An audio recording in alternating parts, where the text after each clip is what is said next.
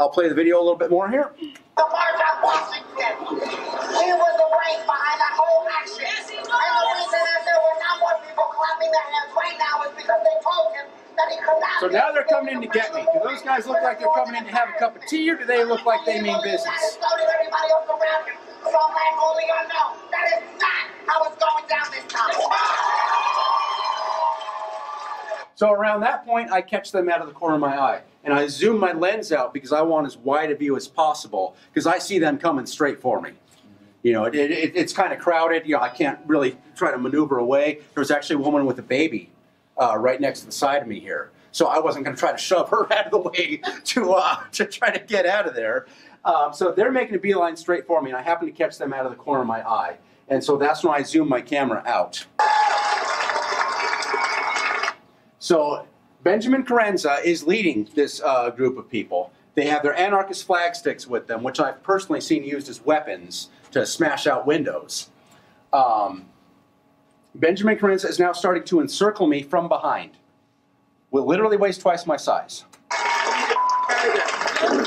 out of here, racist.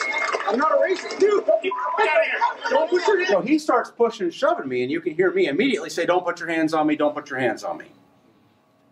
You know, so I start retreating from the scene. I start backing away. Obviously, these guys mean business. They mean trouble. I'm outnumbered. I'm not there to fight or cause me trouble with these people. I'm just there to film. I'm trying to do my job as a video news journalist. Don't put your hands on me. So they are now taking steps towards me as I'm trying to back away from the scene. Not only have they intentionally targeted me and encircled me and started to get physically assaultive with me, they are now taking steps towards me as I'm trying to avoid the situation. And you can see now everyone's realized it's a scene. Everyone's starting to look over at what's going on here. Millsap pans his camera around here in a second.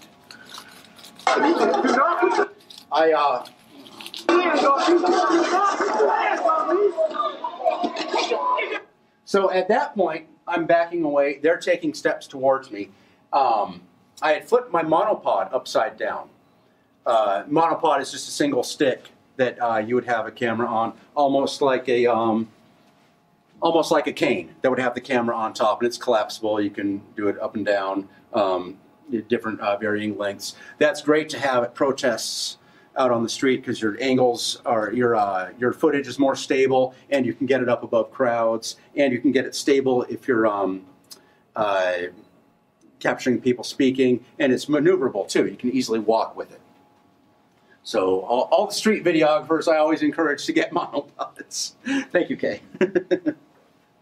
So I flipped my monopod upside down to use that as sort of a non-lethal intermediary option here.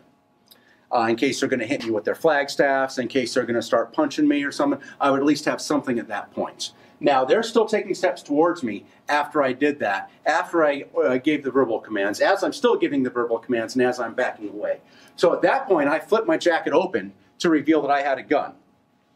Now, I was ready to possibly draw at that point. It would depend on the situation exactly, but I wanted to be ready to be able to draw. Because at that point, the threat level has been escalated towards me now that they're taking steps towards me. And please chime in if the people who have been through DPSST disagree with anything that I'm saying.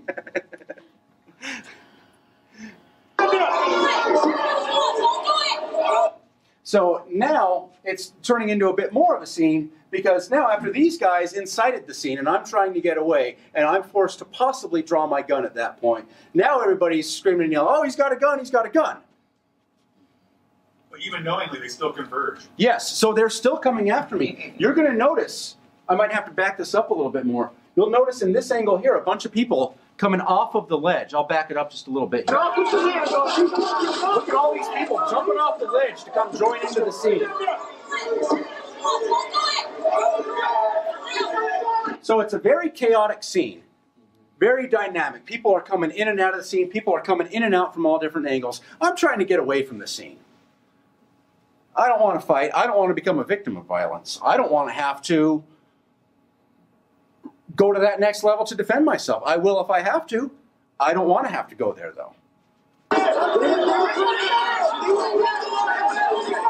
So you got all these other people getting up in my grill here. You'll notice that Carenza here had separated himself from the crowd. So he gets the crowd all riled up. Then he separates himself from the crowd.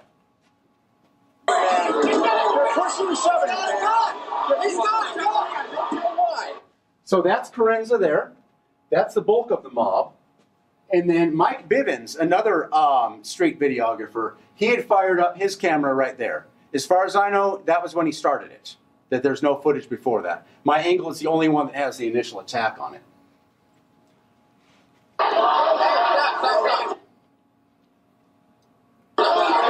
So now, watch this dude. He's shedding his backpack at that point.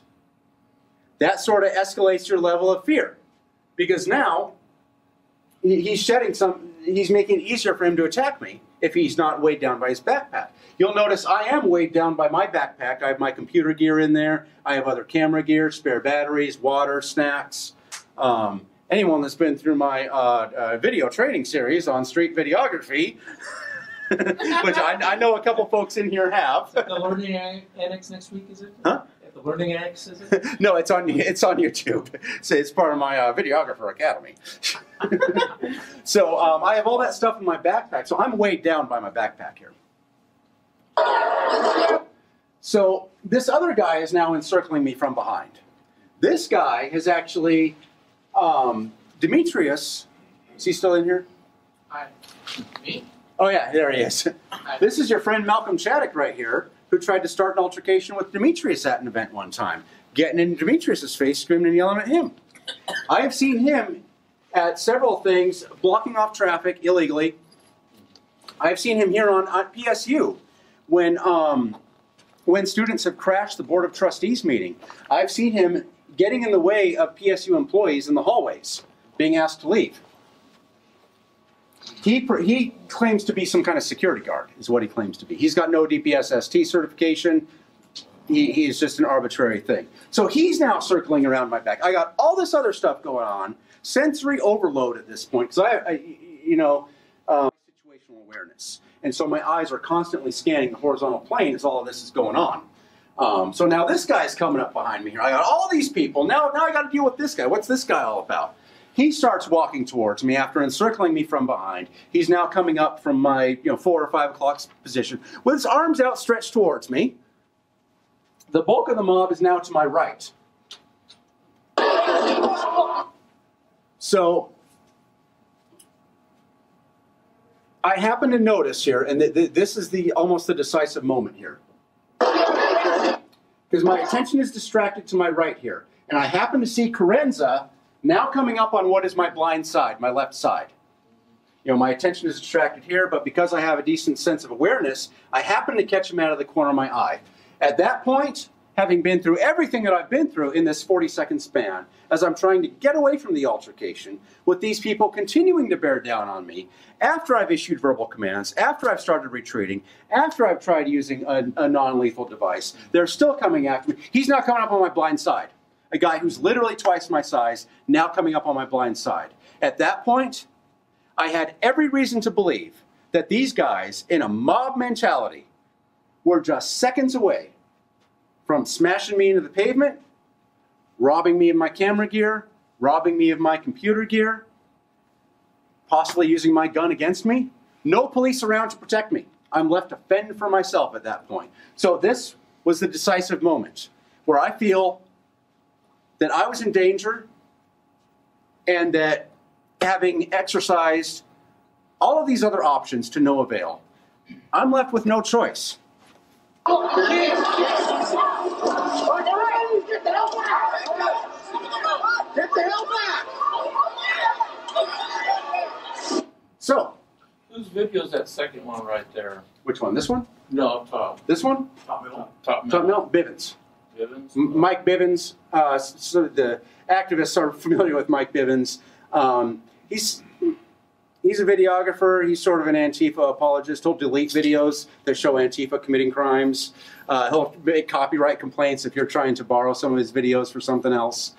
So he's really sort of a... He accidentally becomes a journalist, but it's not intentional. So, so that's his angle right there. So I'm thankful that everybody stopped and or got back when I drew.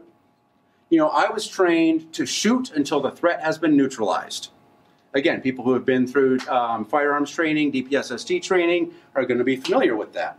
So in this particular case, the act of me drawing the firearm and leveling it at what I believe to be hostile and threatening subjects was enough to neutralize that threat because they all stopped, they all got back.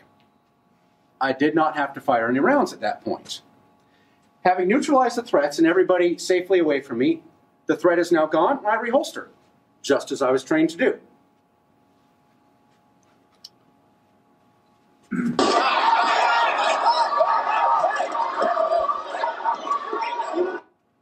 So it started to get a little hairier again. People were coming up on me again, but it didn't reach that level of